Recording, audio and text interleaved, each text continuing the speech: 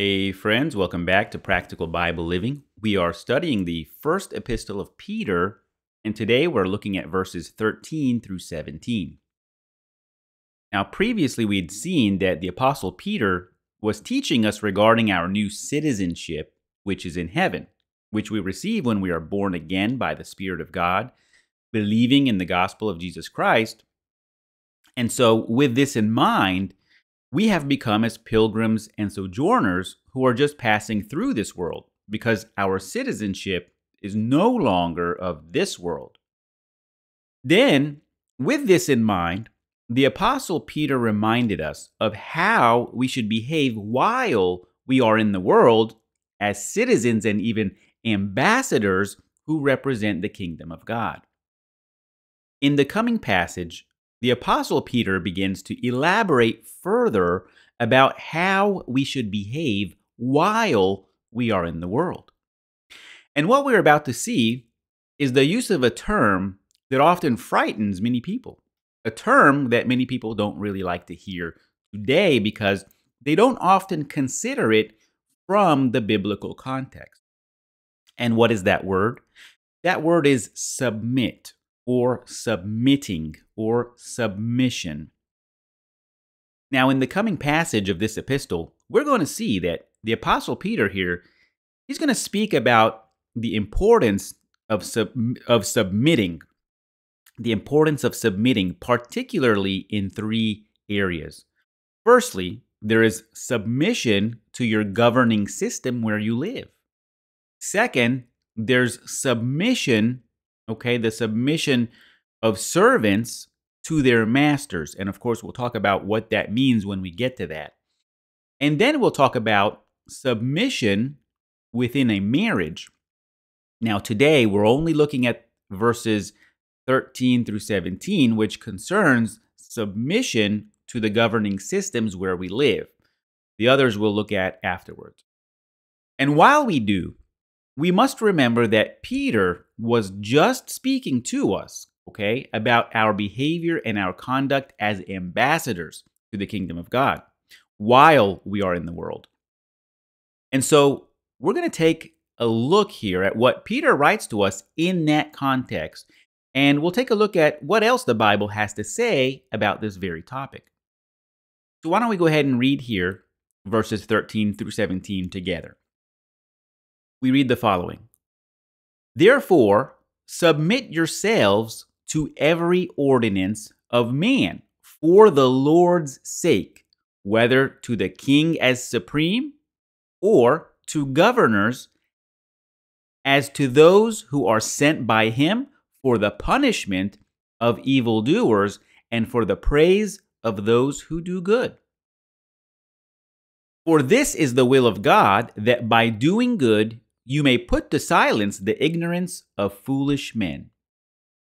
As free, yet not using liberty as a cloak for vice, but as bondservants of God.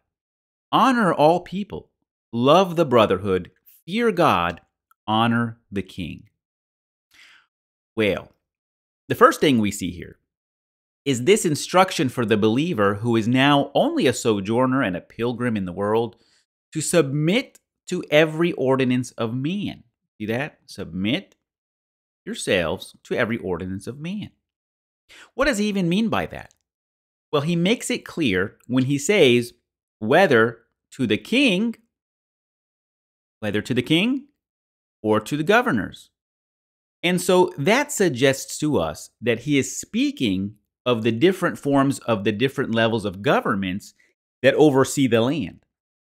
Now, Peter is instructing that we are to submit to our governments, but not just because it's Peter's opinion, right? Because Peter says here, for the Lord's sake, right? Submit to every ordinance of man for the Lord's sake. And we should know that if we do something for the Lord's sake, then it's because it's something that the Lord himself desires and even expects of us, right? Let's ask a quick question. Is it unusual to think that God is a God of order? That God is a God who has rules and expects us to live by those rules? See, we must understand that God is a God of order, okay? A God of structure. We have a very neat and organized and very detailed God who created the whole world. And there is structure and order for all things. See? Without any order, there would be chaos. A world of chaos is a world without God. But God has set an orderly way for this world to function for a very good reason. We can try for a moment to imagine a world where there is no order, no leadership, no enforcement of rules or laws. Just think about it, and quickly we'll see the chaos that would be in the world. Look at countries where there is no law or order, and you'll see a very scary place to live. A place where there are no lights at night, where the rates of theft and murder is the highest, where there isn't enough food for the people, right? You'll see a very scary and chaotic world. And so God has always given instruction for order and leadership. And this has always been the case. On one level, where people submit to the laws and systems of their own countries, even counties, and even down to the level of the simple family, where even then there is an order and structure, right? Which God had clearly intended, as we see throughout the Bible. Now, as we continue to discuss what the Apostle Peter is teaching in this passage, let's just take a look at what the Apostle Paul says regarding this very thing. And just like everything else that we've seen, we can surely anticipate that they are in agreement, teaching the very same thing, because it's the very same God, the Lord Jesus Christ, who is teaching through them, even by the power of his Holy Spirit. So let's take a quick read here in the Apostle Paul's letter to the Romans. And we'll look at Romans chapter 13, verses 1 through 6. Let's take a look here. The Apostle Paul writes, "Let every soul be subject to the governing authorities." Sound familiar? "For there is no authority except from God, and the authorities that exist are appointed by God. Therefore, whoever resists the authority resists the ordinance of God. And those who resist will bring judgment on themselves. For rulers are not a terror to good works, but to evil. Do you want to be unafraid of the authority? Do what is good, and you will have praise from the same. For he is God's minister. For he is God's minister to you for good. But if you do evil, be afraid. For he does not bear the sword in vain, for he is God's minister." That again. "An avenger to execute wrath on him who practices evil. Therefore you must be subject, not only because of wrath, but also for the conscience sake. For because of this you also pay taxes. For they are God's ministers, attending continually to this very thing." So, very clearly here, we see something very similar to what the Apostle Peter is saying. Okay, very clearly. Okay, and we can summarize what the Apostle Paul has said here, okay? Because it's very clear that all the authorities in the world are appointed by God. See, they would have no power or authority unless it was permitted by God, because God is in control of all things. Even, we saw in verse 4, right? It even describes them as being God's ministers, okay, who are appointed to punish those who do evil in the world. See, they're God's ministers to you for good. You see that? For he is God's minister and avenger to execute wrath on him who practices evil. And remember that this includes even those who are not God's people. See, even those who are not believers in the gospel. God can permit even them to be in position of authority where they are for this very reason. See, and we'll see examples of that, of how God even uses foreign kings who God has appointed to be in positions of power to carry out God's own judgments on the earth. See, that is biblical. That is what we know from the Word of God. Furthermore, let's see what is written in the Epistle to Titus, chapter 3. Let's take a field trip over there. Titus, chapter 3. Let's just look at the first 2 verses and see what it said here. Remind them to be subject to rulers and authorities, to obey, to be ready for every good work, to speak evil of no one, to be peaceable, gentle, showing all humility to all men. Sounds a lot like Peter's epistle, doesn't it? Being reminded to be subject, okay? To be subject meaning to submit to the authorities, to obey the laws of the land, ready for good work, and behaving in this proper manner toward all people, so that as ambassadors of the kingdom of God, they can see God's perfect standards through us, right? Absolutely. Now, as you suspect, and you've probably been waiting to see if we would discuss it, and of course we would, we certainly acknowledge that the world is filled with sin and corruption. And though the authorities in the world are only granted to be in such position by the authority of God, they can go astray and they can become corrupted themselves, right? And they begin to implement laws that are not from God and even opposing God. Now, we might ask, how can God appoint authorities in the world who become corrupted and occasionally do evil? Well, my friends, remember, it's no different from how God has chosen a special people to himself, right? Though even God's own special people have routinely departed from the ways of God to do the things that are evil. And so it's clear, it happens. It's a fallen world, right? Now, when this happens, where the governing authorities insist that the people who they govern do things that are evil and oppose God, what does the believer do? What does the Christian do? What does the true Christian do?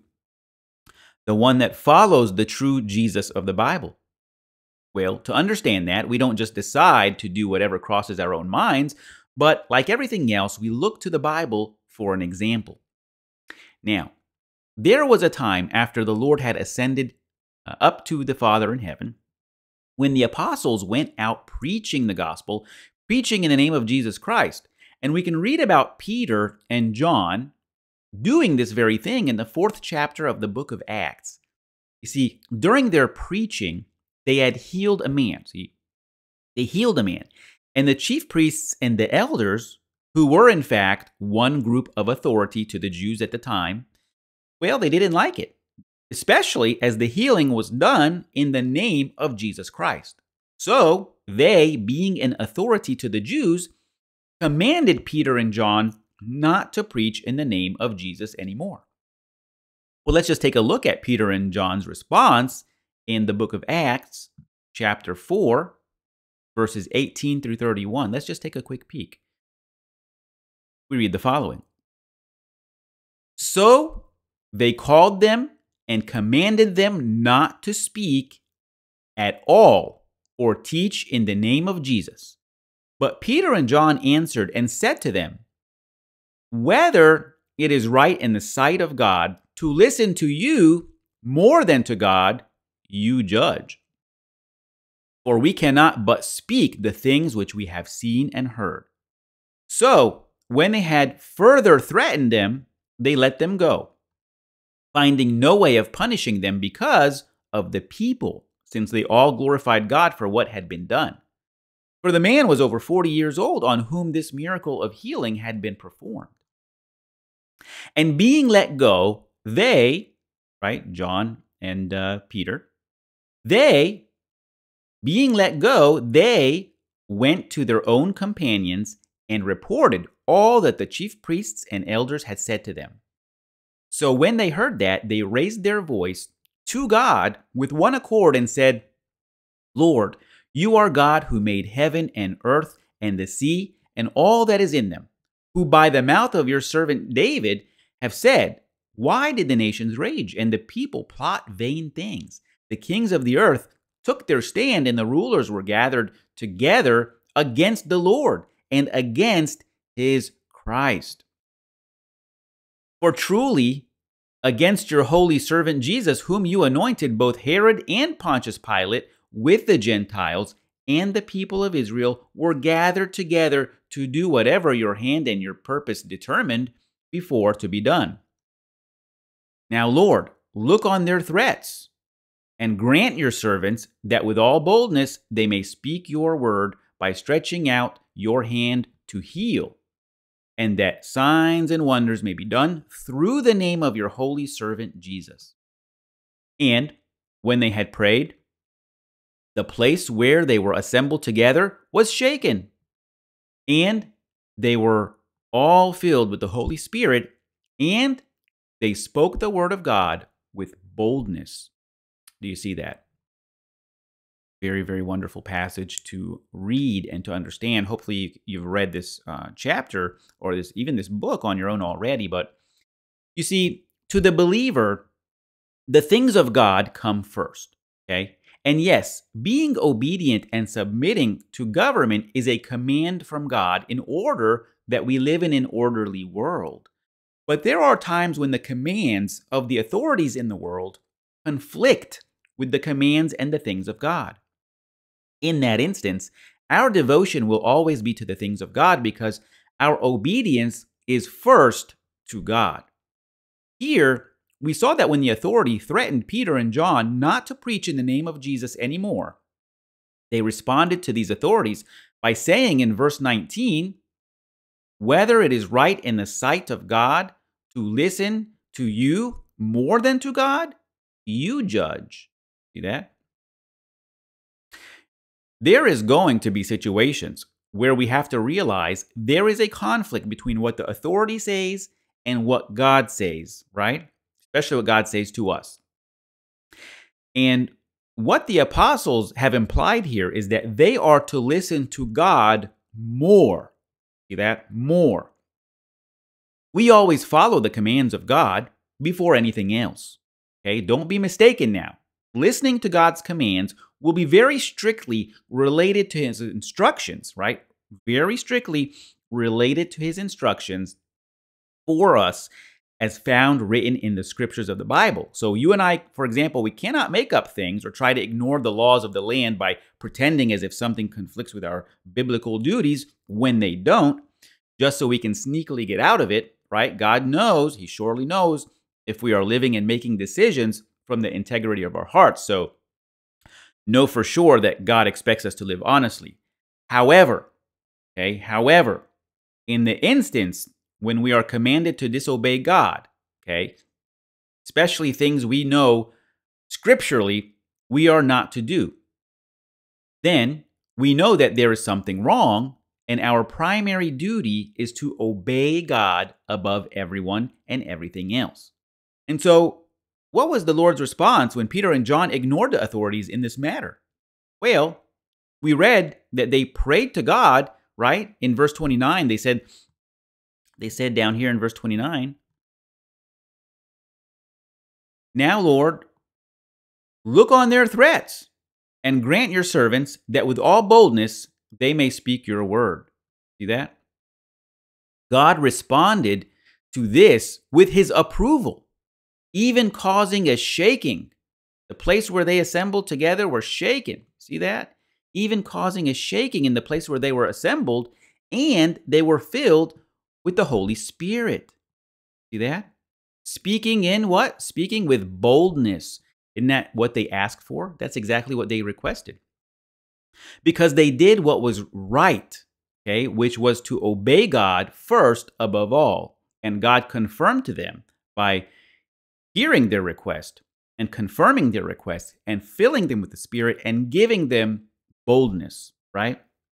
Now, in the very next chapter of the book of Acts, chapter 5, let's go there real fast. Chapter 5, verses 27 through 29, we read the following. Something very similar that happened again. And when they had brought them, they set them before the council. And the high priest asked them, Okay, the apostles, the high priest asked the apostles, saying, "Did we not strictly command you not to teach in this name? And look, you have filled Jerusalem with your doctrine and intend to bring this man's blood on us." But Peter and the other apostles answered and said, "We ought to obey God rather than men." See that? Okay.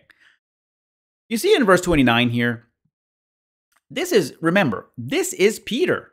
This is Peter, the very same Peter whose epistle we are studying, the very same Peter who is advising us to be obedient and submit to the authorities in his epistle, right? Who's saying here to the authorities that we ought to obey God rather than men. So Peter is not contradicting himself, but rather Peter knows that we must obey authorities because that is what God desires for us. However, our obedience will always be to God first above all. And so if there is a conflict, they must reject the command of men and obey the command of God instead. And you can continue that chapter on your own, and you'll find that the authorities, in the presence of even the high priest here, they physically beat and abuse the apostles to inflict physical wounds on them before letting them go and again threatening them. You know, back in the Old Testament day, back in the day in the Old Testament, there was a king named King Nebuchadnezzar. You may have heard of him, the king of Babylon. He was a man who didn't even know God, And in fact, he worshiped his own false gods. But God had appointed this king to punish the tribes of Israel, right, who were in the land of Judah, right, God's very own people, because they did evil things. They were God's people, but God punished them by appointing the king of Babylon, King Nebuchadnezzar, to go and destroy Jerusalem and take the people captive into the land of Babylon. So we see how God appointed and used this king to execute his own judgment. In fact, God expected that his own people, God expected that his own people surrender to this king and to obey him, right? We can read about that a little bit here in Jeremiah. I think it's very important just to touch base on that. Jeremiah chapter 27. And let's look at verses 5 through 11 very quickly here. This is the word of God through Jeremiah. Let's look at the word of God here.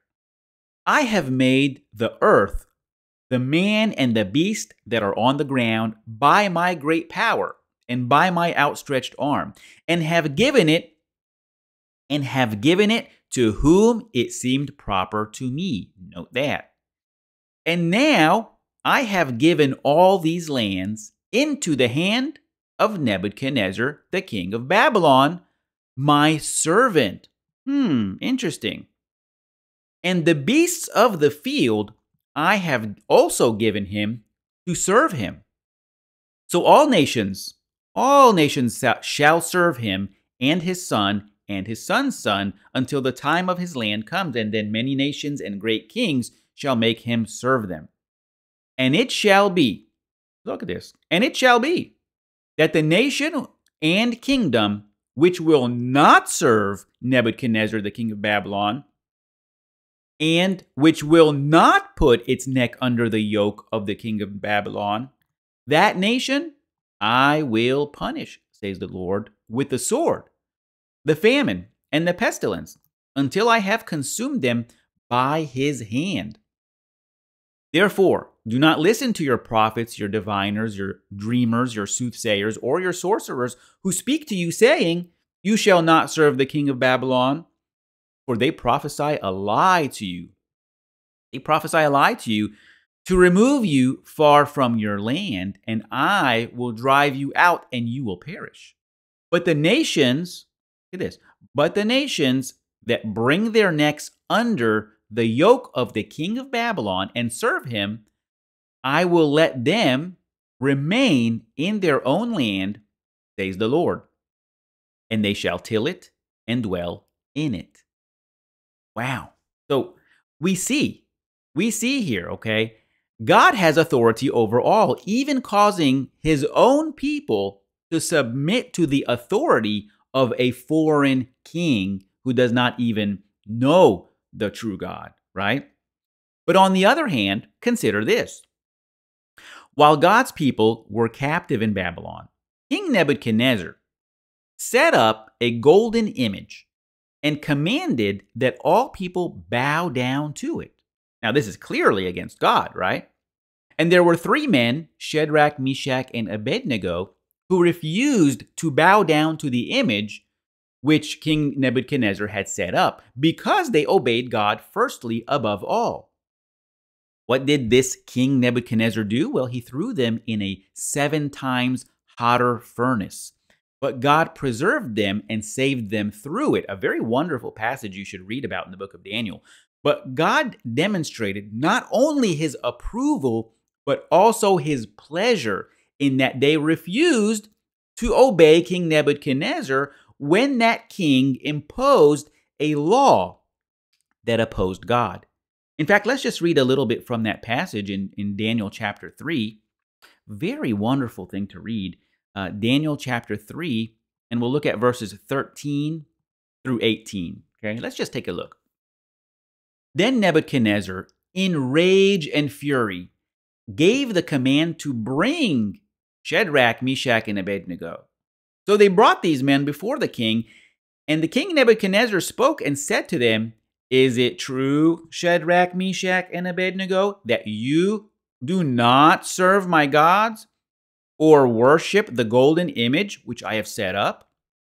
Now, if you are ready at the time you hear the sound of the horn, flute, harp, lyre, psaltery, and symphony with all kinds of music, and you fall down and worship the image which I have made,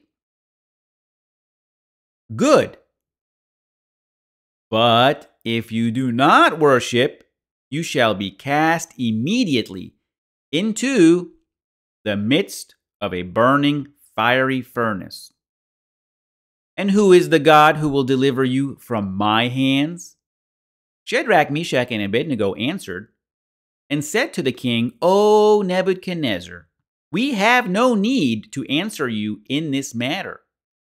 If that is the case, our God, whom we serve, is able to deliver us from the burning fiery furnace, and he will deliver us from your hand, O king. But if not," meaning even if he doesn't, even if God wills that that's the end of them, but if not, "let it be known to you, O king, that we do not serve your gods, nor will we worship the gold image which you have set up." See that? The three men here, Shadrach, Meshach, and Abednego, they understood that although they are to obey the governing authority, it's a different story when they are commanded to do something evil, when they are asked to do what was against the commands of God. In that instance, they disobeyed the commands of men and obeyed instead the command of God. So do notice that in the context of this very same king, King Nebuchadnezzar, we saw that God expected that the people honor the authority given to this king because that authority was given to him by God to execute judgment and reestablish order among his own people. But at the same time, as we saw with Shadrach, Meshach, and Abednego, God did not expect them to follow this king's commands when that king began to enforce laws that violate the commands of God. So in this very same king, King Nebuchadnezzar, we see both sides of the story. And surely you can find other examples in the Bible, but this came to mind as another very clear example, right? Our passage here. Now, in our passage here, verse 14, the same thing that the apostle described, right? That is, that God has this system of authority and this system of order in place in order to punish evildoers and even for a praise to those who do good, right? So the king supreme or governors, as to those who are sent by him for the punishment of evildoers. See that? And so, as we can see from this, God uses this governing system in the world in order to punish those who do crimes, even crimes that are not acceptable by his holy standards. Now, remember, the Apostle Paul had described the authority as God's minister, an avenger to execute wrath on him who practices evil. We also saw from Jeremiah, God had referred to King Nebuchadnezzar. Even King Nebuchadnezzar, he referred to him as his servant. Why?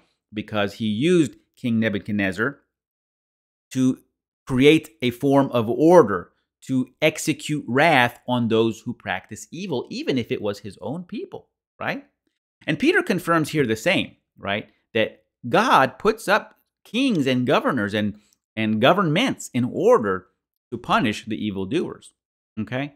And it makes sense, guys. It makes sense. And by the way, God can use whomever he wants. He is God, and he knows perfectly how to do what he desires to do. So in verse 15 of our passage, the Apostle Peter here repeats what he said back in verse 12, okay, regarding how the way that we behave while we are in the world will be remembered by those around us.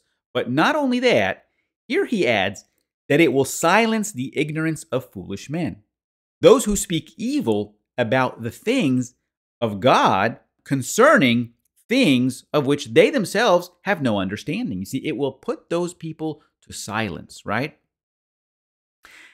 And in verse 16, where we read here, something very important, a very important point where we were just making this point a short while ago. You see, we are obedient to God. And so we submit to the authorities that he, God, put in those positions of authority. But we do that as free men, right? Not as slaves. We do that as free men. You see, we are not slaves to the authorities, but we are as free. But the Apostle Peter makes very clear point here by saying, as free, yet not using liberty as a cloak for vice. Meaning, our being free, okay, serving, following all the commands of the authority, okay, while being free in the world is not some kind of excuse or free pass for us to just go and do whatever we please, right? As if to violate the laws and living in sin because, though we live as free men under the authorities, yet we are bondservants of God. And so we are still held to the holy, high and holy standards of God, right? As ambassadors of God. As believers, God is our master and we are his servants, which is not a scary thing. Remember what we discussed before.